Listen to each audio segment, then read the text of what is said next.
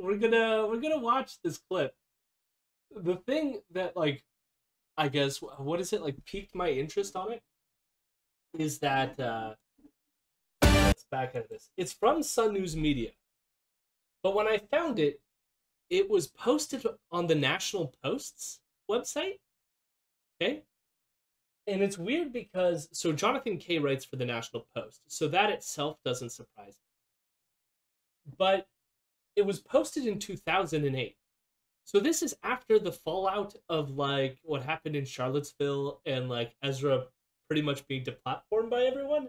The National Post website was just like, yeah, we're gonna share this clip of just Jonathan Kay and Ezra shooting the shit. And like the other weird thing is it's only got like 500 views.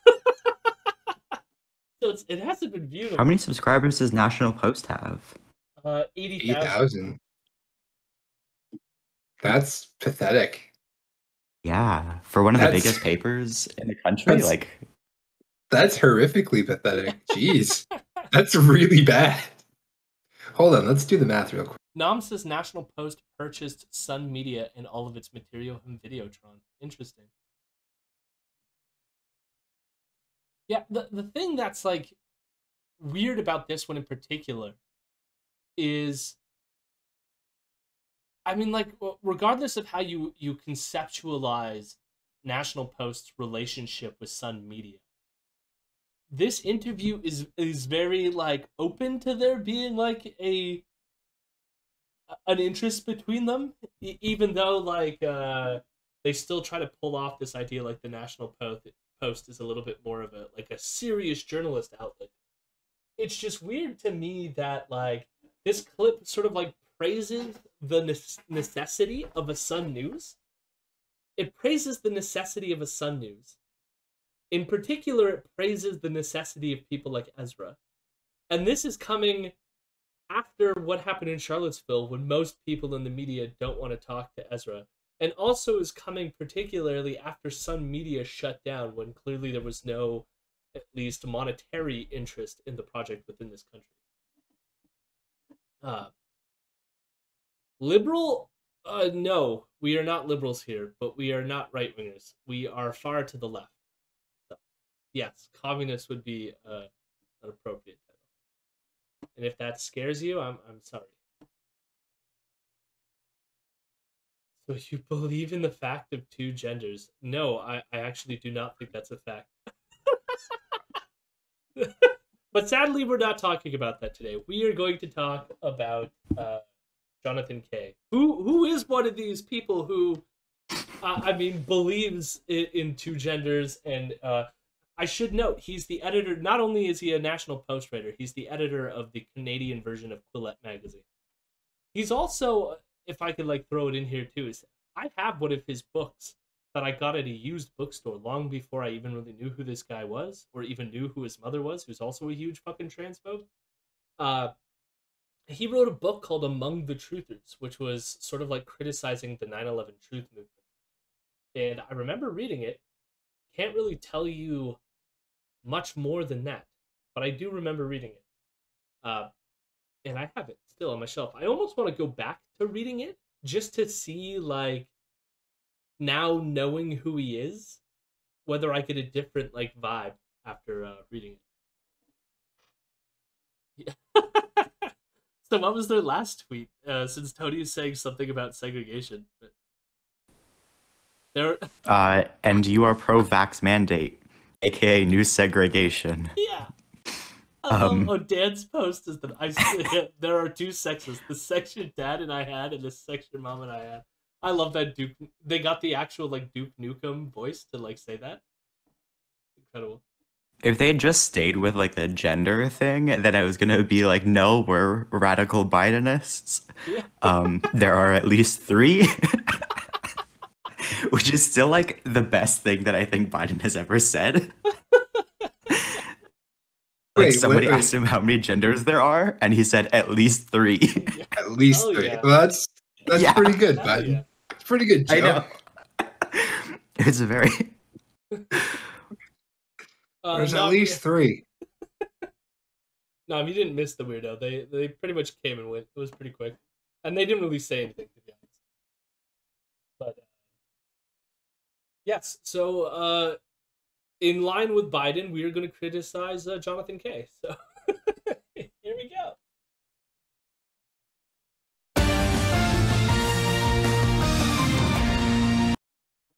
I love the introduction of their show says 2 years. I'm telling it like it is.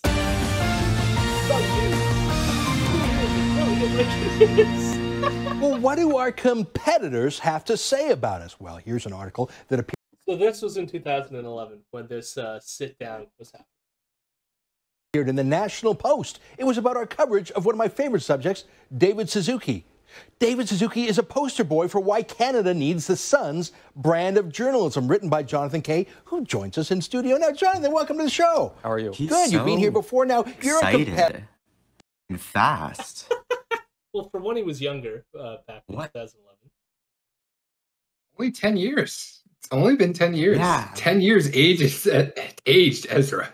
He's like 50 now, though. So, like, I mean, he was in his 40s back here, Yeah. or late 30s. I'm sorry. The 40s are when you're young and spry, is it? And the 50s are when early. So is that the way that goes? I know. He just like had money for coke back then. Probably. I think the bigger divide between the sluggishness and fast pace is between 50s and 60s. Like, even watching like my parents from going from 50s to 60s, that definitely happened. But I think he's also, if I were to sort of like understand why he's excited here, is because he's like, hey, the National Post is saying something like nice about me, and so like he gets to promote it, and he's excited about that. I think like they've always, even when they were a part of Sun News Media, had this idea of like wanting the rest of the media to take them seriously, kind of thing, you know. Hate ages you. Yes, exactly. I used to work at the Post way back in the day with you, but I mean, we're rival companies. I mean, every dollar you earn is probably a dollar we don't. But tell me what you think about the Sun's place in the media firmament. Well, what I admire is you take on sacred cows. David Suzuki obviously is one of them. He's a kind of a hallowed figure in Canada. And yeah, I do admire the way you're unconstrained by taboos in your selection of targets. And I think, broadly speaking, it is good to have at least one, what I would call a dissident voice on both sides of the political spectrum. And right now, I think you're occupying what I would call the dissident right. I think you're right. I mean, I like to use the... So, this is why it's like weird to me that they would promote this after what happened in Charlottesville. Post this on their website as if signaling that like what we need is a dissident voice on the right wing. You know, the same people who sent reporters who then went on a neo-Nazi podcast and participated in a neo-Nazi rally in Charlottesville, you know? I was going to say, like, the very first thing that John Kay said was just the least covert racist thing anyone has ever said. Like, oh, we need someone to, like, you know, put, what was it specifically said? I'm a little bit drunk already. It was kind of like... Yes, there it is. Yeah, there it is. Yeah, challenge that taboo that people are equal. Well, do that, Ezra. Go for it. The taboo that they're fighting for here, at least, is this idea of like David Suzuki being like this untouchable, famous Canadian person. But like the reason why David Suzuki gets so much praise is because he's been right most of the time. You know, he's been he's a famous Canadian for being an environmental activist and a science communicator, and so. I think that's good that he is. And here's the thing is I've even disagreed with David Suzuki, but it's not about him being some sort of like sacred, untouchable human being or however they're making it out to be. It's just that a lot of people like David Suzuki. So like, yeah, you could still call him out when he's wrong. And who says that you can't? Like, this is the thing that, I mean, this has been a mainstay between all of like conservative media. It's like, you can't talk about such a topic or else you'll be canceled and forever like tarnished. And it's like, no, just don't be wrong and racist. then you're free to, or bigot. I should expand racist to just bigotry generally, but you can talk about all kinds of things. I criticize David Suzuki when it comes to genetically modified organisms. I think he's been pretty wrong on that front. But beyond that, he's got some pretty base takes on the climate, and I'm cool with that. Do you, out of curiosity, do you know who David Suzuki is, Elron? As the American? Probably should, but I am an American and I've also been drinking, so No. no. Well, I didn't know how much. I think he's more of a Canadian figure. Uh, he he did a show on the CBC for like the longest time called "On the Nature of Things," but he also debated. Oh, the okay, Russian- okay, no. Yeah. No. I just Googled them and I'm like, the name sounds familiar. Yeah, I know who you're talking about. Okay. I'm on the same page. Same page from here. Don't be wrong and racist. Shameless political bias from Imperial News. The phrase rebel journalism. I mean, that's a little bit. Oh, this is like the other reason why I wanted to play it, because so he says we need more dissident media, and then Ezra goes, what I want to call it is like rebel like media. To use the phrase rebel journalism, I mean, that's a little bit of fun, but I think we are dissidents on, and not just on political issues. Maybe like there was like a nugget in the back of his head that he already was thinking that he wanted to call it rebel media. So I think that's kind of interesting. That this is 4 years before they started rebel.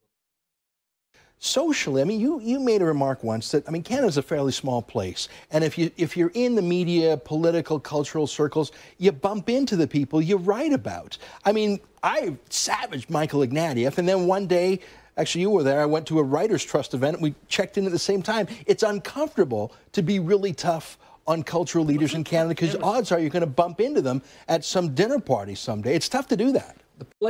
The point he's making, I completely agree with, is that there's a lot of insiders in media because, yeah, there's the fact that if you want access, it's awkward writing negative things about the people that you're going to be around all the time, right?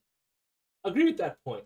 But seriously, what the hell was with that camera shot? It's like what we needed was, rather than just like face and face, we need the camera person. I went to a Writers' Trust event, and we checked in at the same time. It's uncomfortable to be really tough on cultural leaders in Canada, because odds are you're going to bump into them at some dinner party someday. It's tough to do that.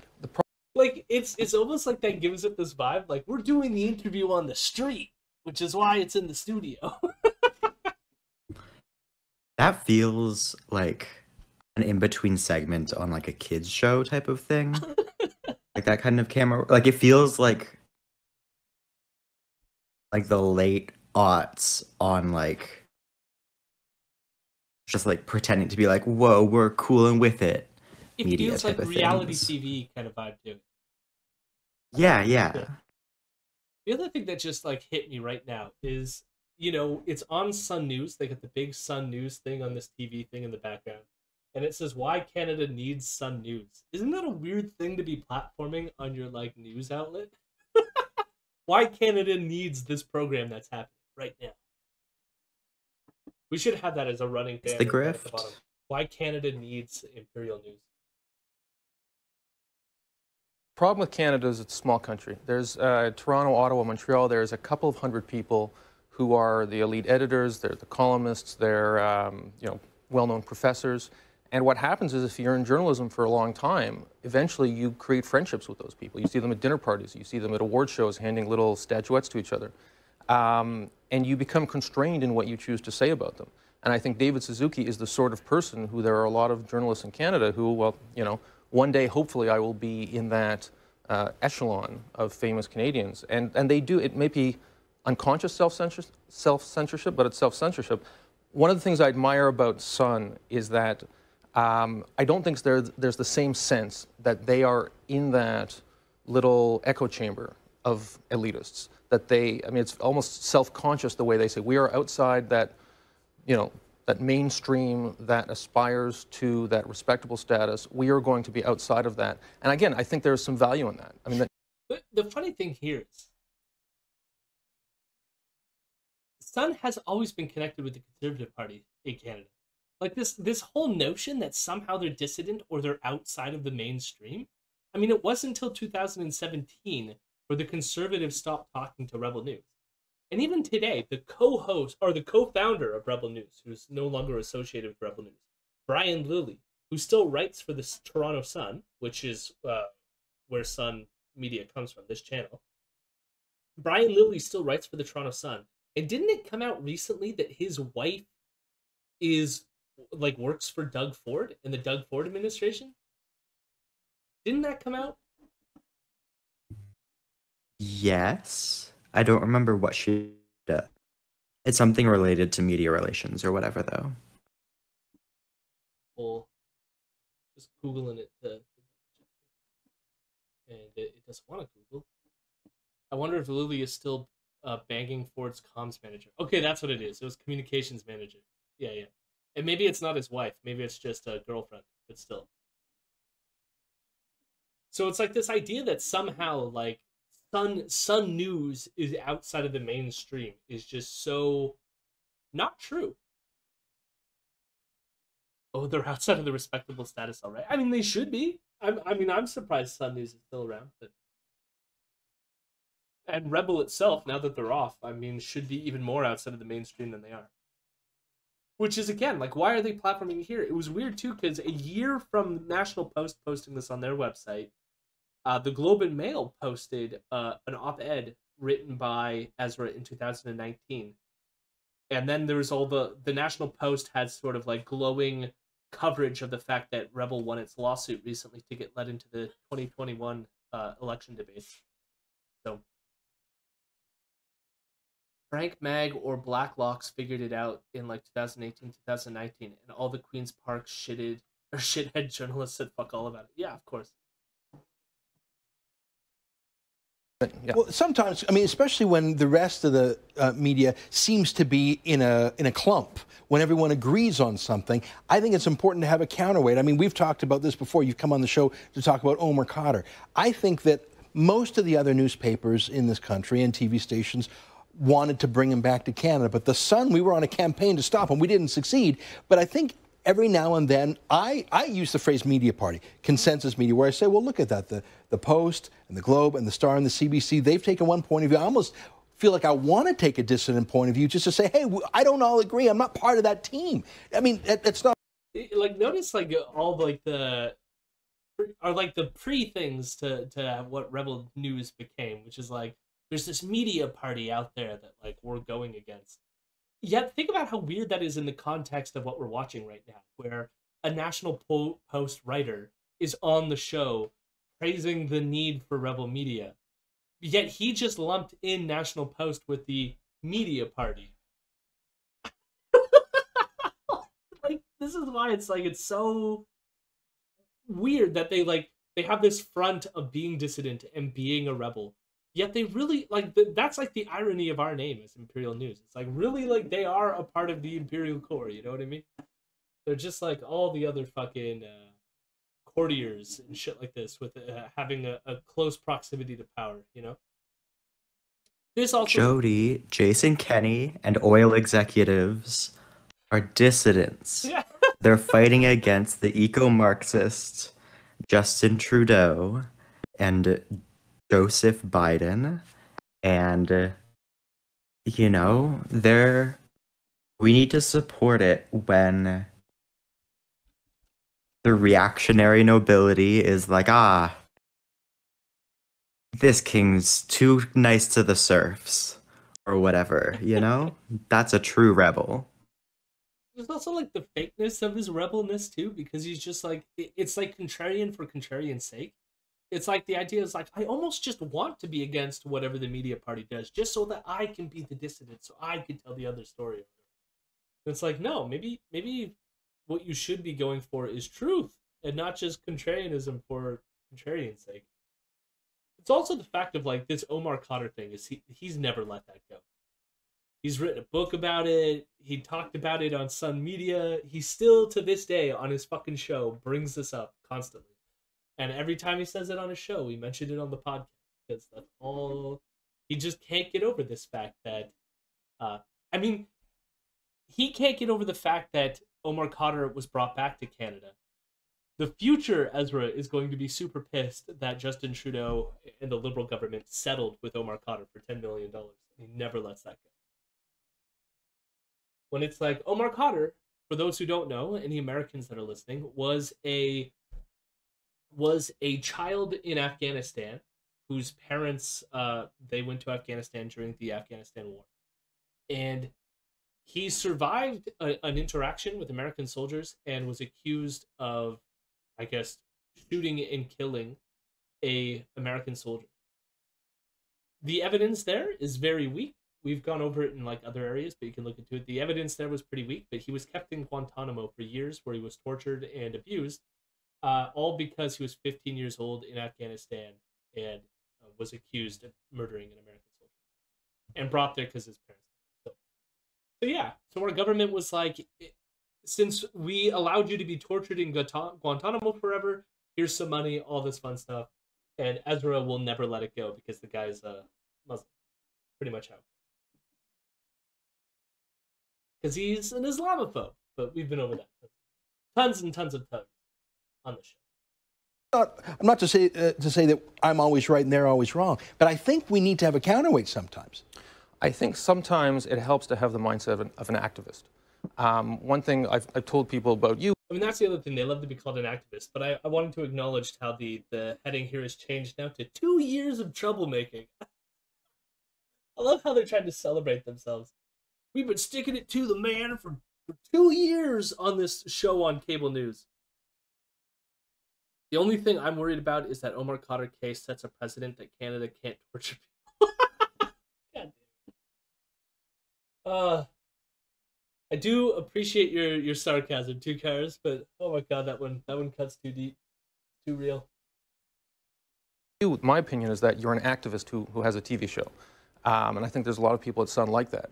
And sometimes you need an activist sensibility to really be a contrarian. I think Teresa Spence is a good example. Some of the coverage you had, the Occupy movement.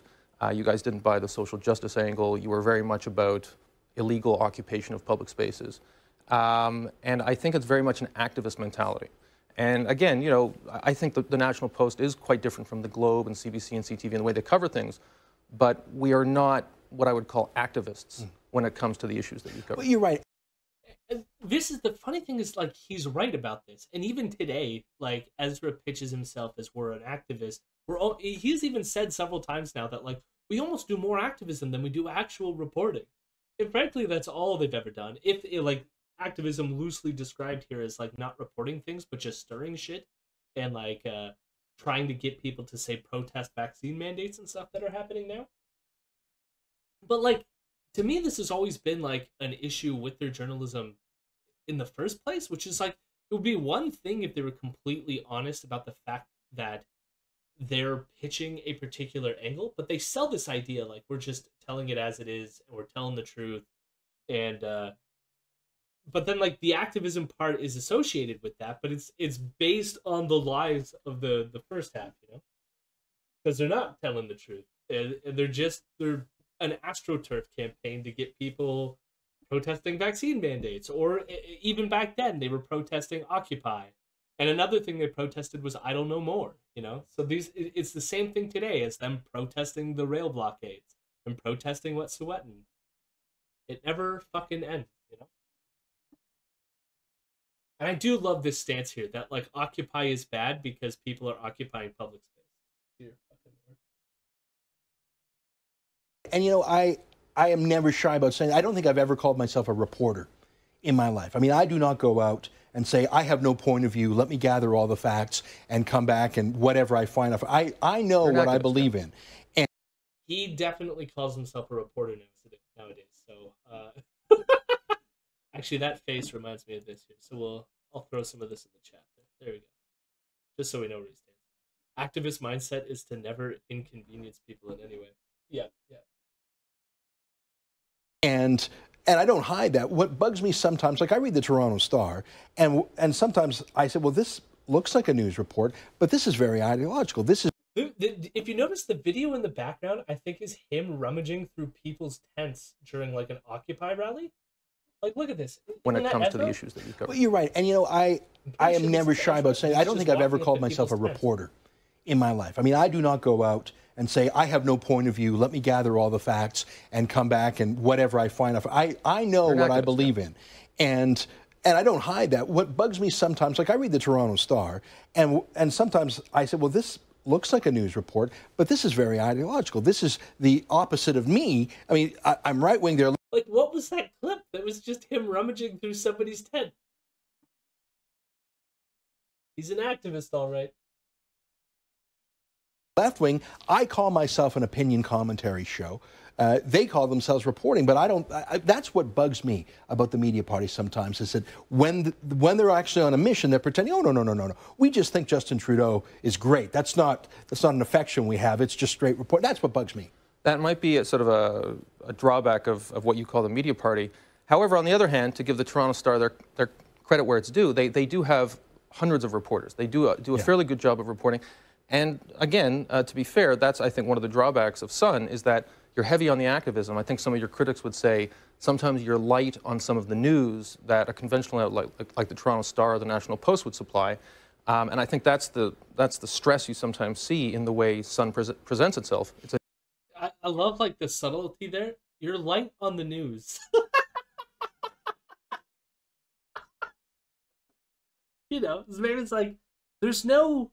You know, the issue with you calling yourself a news organization is that you offer no news. You're light on the facts. You don't offer any details that would explain things. You just push a point of view, you know? My God. And like then why and then part of that is like on top of that is why would he pitch this as if it's a good thing?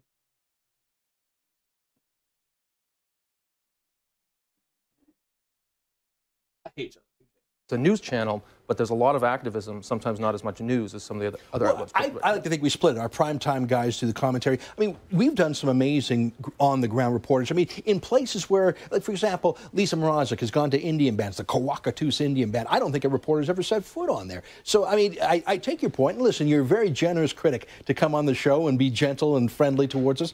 I love the fact that the Sun has added to the array of voices out there. I think the more voices, the better. And I appreciate you for accepting that, because some of our competitors don't want the Sun around. Jonathan Kay, National Post, great to see you again today. So the last final thought I have on this video is that notice as well there was the it was like the Fox News defense, because Fox News would always get away with the fact that well, we're still news because during the day when we have like our news people, like that's the news, but then like late at night when you have like a Tucker Carlson or a Sean Hannity or what used to be Bill O'Reilly, then that was like the opinion section. And Ezra's like, I'm like the opinion section. I'm not a reporter. I'm not a journalist.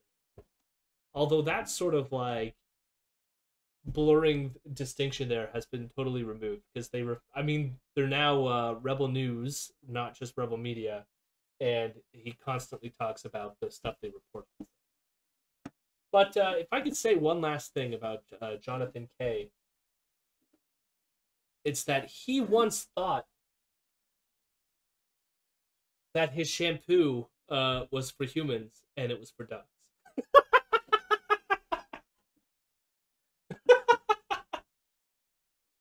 And I will never not love that fact.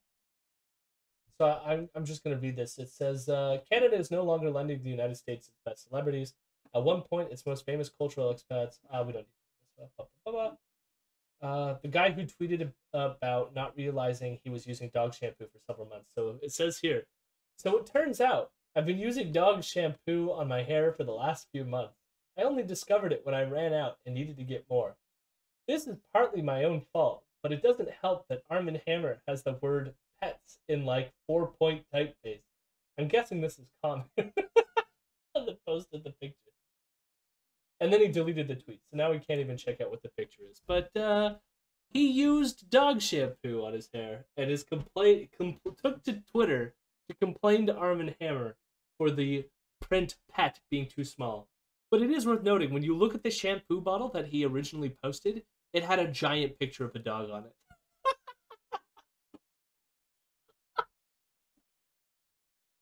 I love it. That was just set dressing the same way that they have fruit sometimes and waterfalls. Sometimes you just want to smell like a dog.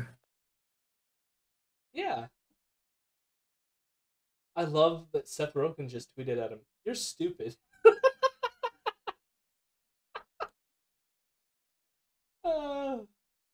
I'm not trolling you. This is objectively stupid. I honestly have no clue who you are beyond this stupid tweet. I do love it. Oh my god! And then he went on Fox News about it. Okay, we gotta watch this. I forgot that he went on Fox News to complain Went on about Fox News about the dog shampoo? it. Yeah, and it's with apparently it's with Mark Steyn, who is another Canadian on Fox News, but who is associated with Rebel. He's the one with the cat video. He sings about cats. He had a whole album dedicated to cats. The cue this time, two cars, I think, is referring to Quillette. But Wait, it's that guy? It's the cat guy? yeah, he's got like, I thought I saw a putty cat sneaking up on No, me. no, okay, that's enough. No, I remember. I don't need to hear it again. It didn't click for me that's cat guy. That's the cat man. Yeah, Mark Steyn. He also wrote a book called what's it called? America Again or something like this, and it was it pretty much argued for a sort of like great replacement theory that like Muslims were taking over in the West and we're going to outpopulate everyone. He's terrible. Yeah, We're gonna do it. We'll watch a bit of the cat guy after this. Even to L. Ron's protestations, we will play a little bit of it just to give you a taste. That was great. I do just want to be clear, my protestations as well. Since I brought it up, I have to give you a taste. But first, we will watch this, and because apparently Jonathan Kay went on Fox News to complain about the dog food. And none of it went anywhere until the other day when he did a throwaway tweet revealing that for the last 3 months he'd... Look at this image. It has a fucking dog on it. Like, looking at this. The dog right on it. You mistake It's shampoo. Soothing oatmeal shampoo with the dog on it. Oh, Jesus Christ. I like how they've clearly moved it to the thing that says Nivea for Men in the background to make it look like this is like a normal thing that happens. Yeah. It's not. It's really not. No, it's not a normal thing that happens. Like, they wouldn't even be in the same area in the store. Like, there's no way that this would happen. I was going to let that part go, but yeah, they'd be in completely separate aisles. Lord. Accidentally been washing his hair with his dog's shampoo. And next thing you know, big-time Hollywood stars Seth Rogen and small-time lefty hack Keith Olbermann and the rest of the blue checker were pounding on him. Jonathan Kay joins us they're pounding, tonight. Jonathan, as I think you put it in one of your tweets, this escalated rather quickly. Yeah. 10 years really also strange. aged Jonathan. It was supposed Yeah. to be this Well, I mean, after you self-owned you on Twitter that bad. deprecating joke, and I Oh my god, it was a joke. Tweeted it, and then I don't know, I think I walked my dog, and then I checked my phone. It was like Seth Rogen. Notice as well, like, you can barely make it out here, but it says soothing oatmeal shampoo, and then it says 4 pence. I mean, it's not really. He made it sound like it was really small. He said it's like 4-point typeface. Like, no. It's a joke. Calling me names. I know. It was just a self-deprecating joke. I didn't mean it, guys. Yeah. I was just trolling. I didn't mean to self-own myself. It was a very surreal way to spend my Sunday morning. And then that thing that happens that you really don't want when you're in a Twitter spat with Seth Rogen is that your mum decided to chip in on your behalf and suggest that he work this in. How is this, like, this does not help him. This makes him seem like... Oh my god. Okay, Barbara says, Seth, don't trust Jesse Brown, who envies John Kay's greatest success. John is a top journalist, well known for his quirky sense of humor. Oh my god, this is his mom talking. I think you should write this train of thoughts into your next movie script. John should play the pet shampoo guy. I should mention I am John's mom. And then Jonathan goes, yeah, thanks, Mom, but I got this. Whoa. That's so embarrassing. I'm sorry, John. But he went on Fox News to talk about it. I think that's the thing, though. Like, It's hilarious to think that John Kay was like using pet shampoo, and I appreciate that that's his API is the pet shampoo thing. But also, like, this is a lot of fucking time, everyone, to spend on this stupid fucking tweet. And that goes for you too, Seth. Yeah. Like, come on. Like, it's okay. This is dumb. We can move on. We don't need to devote fucking hours of airtime and neurons to this bullshit. I mean, we do because there's other assholes in this world who take Jonathan Kay seriously. And the point of us doing this is to be like, this guy should not be taken seriously. You know? We don't Yes, need to hear what Jonathan Kay has to say about race and IQ. We don't need to hear. Well, I mean, to be fair, I think that's because I'm coming from that standpoint of already of like I don't care about this person's opinions, just like I don't care about Seth Rogen's opinions. So there you go. Oh my god. Into a subplot for his next movie, and you didn't appreciate that. Well, yeah, it's not a good look when family members jump in. But I was very disappointed in Seth. And by the way, I just, at first, my response to him was like, look, maybe this guy's going through a bad thing. He got into spats with certainly people who are more famous than me, like Gad Saad and Rudolph Giuliani. And I was giving him the benefit of the doubt. I said, hey, look, I love your movies. Maybe you're having a bad weekend or something like that. But I kind of gave him the opportunity to say, hey, you know what? I have 9 million followers, and here I am chasing down some random Toronto journalists. You're right. I'm being stupid. I'm the one being stupid. But he never got to that point. It was really it was disappointing. I like Seth Rogen's movies. Well, I was disappointed. He seems like a nice guy when you look at him on screen. This. Can you just pause this part? Sorry. Yeah, we're paused. Even Fox News has the thing saying journalist mocked for using dog shampoo. That's a story? Yep. That's some like yeah? Huh?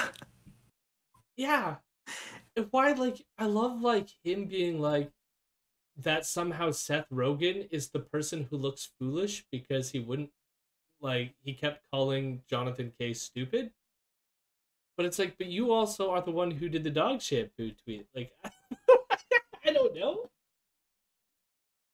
Seth Rogen's gonna make fun of it. That's, I mean, at least that's closer to being his job. Comedy is closer in his wheelhouse. But yes, it almost feels like Fox News itself is mocking Jonathan Kay. That's what this almost feels like. This is unbecoming of you, because he said, I thought you were the most stupid guy on the planet for the dog shampoo thing. I mean, that's probably not the end of it, but that's incredible. That's fucking incredible. Now, just for completion, since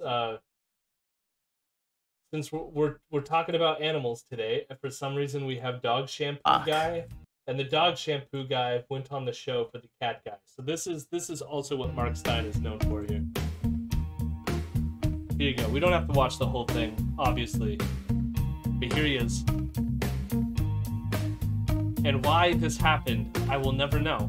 But he wrote a whole entire album themed on cats. I thought I saw a pussycat a-creeping up on me.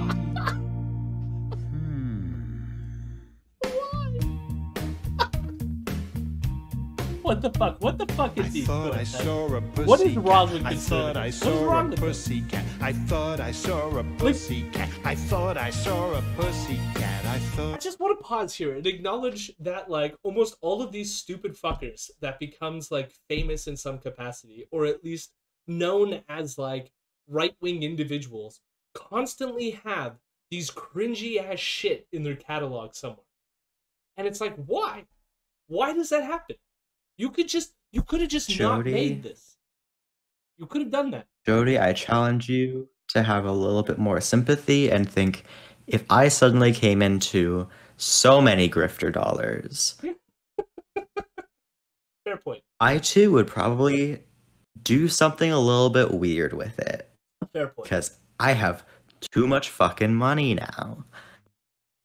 I respect this more than I respect Musk and Bezos type of thing, you know? Like at least this dude's doing something funny with his money. Yeah, well, yeah, sure. I mean, we got the amazing William Shatner going, "Oh my god," because of Bezos, so that's fine.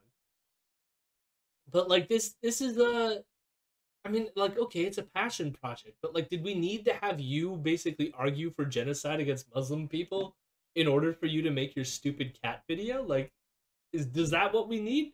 Like, what we should do as a society is just like allow conservatives to make their cringy shit. Like, we should have like a fund set aside. And this is, of course, once we get resources for all the other things that we definitely need resources for. But we need like a slush fund to just like ameliorate the stupid desires of conservatives so they don't go out there and commit hate crimes, but instead they make this. You know? Because the only thing that this hurts is my preference for good art. My ears, my soul, my eyes. But we didn't get the chorus yet, so here we go. But I saw a pussycat a-creeping up on me. I did, I saw a pussycat as plain as he could be. He's watching you. I've watched That this way too pussycat many is times. very I mean, that's the bad. other He thing. sneaks up from... I feel like this is perfectly made for people like me who watch this stuff constantly and is just amazed by the sheer brilliance of everything that we're taking in right now. We don't need to watch the whole thing, but like there is one God. amazing part, which is where all of a sudden it breaks into Looney Tunes for some reason. If he can just get near, he's getting closer Yeah, here it every is. time It just all of away. a sudden breaks into Looney Tunes. What's that I hear?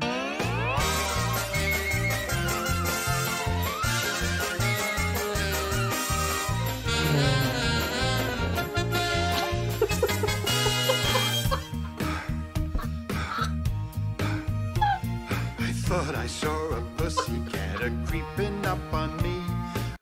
Oh my god! Oh, that's a great place to freeze it. Why? I blurred out. That was so intense. I blurred out. There we go. Oh wow. Ben Shapiro is a failed screenwriter. Steve Bannon is a failed movie producer. That's what I'm saying. We need a slush fund for conservatives to make really cringy, terrible shit that no one wants to watch. Homage to Catspaw from Star Trek TOS. Ugh, yes, we do. This is fucking wild. Yeah, this is fucking wild. I don't understand why this shit exists, but it does, and it's terrible. I will say as well, again, all these people connect. All the people that we're talking about here are all like best friends for some fucking reason. Ezra Levant worked with Mark Steyn in order to appeal to Stephen Harper to remove Section 13 of the Human Rights Act. They were the two like figures fighting it and changed Canadian legal. They changed the Canadian legal system so that Nazis couldn't be brought to the human rights tribunals for promoting hate speech. Instead, you have to go through the legal system, which has its own barriers of entry. So because of them, because of Mark Steyn here, this cat singing person and guy who promoted the white genocide theory, but like with Muslims being the ones perpetrating the white genocide, and Ezra, who's just a fucking terrible fascist piece of shit, they changed the structure of our law for the worst, because they're all fucking terrible people. So I would much rather if they just make these things and make shitty posts about using dog shampoo and would just fuck right off completely. Hello, my rebels. Hello, my rebels. I'm a good boy.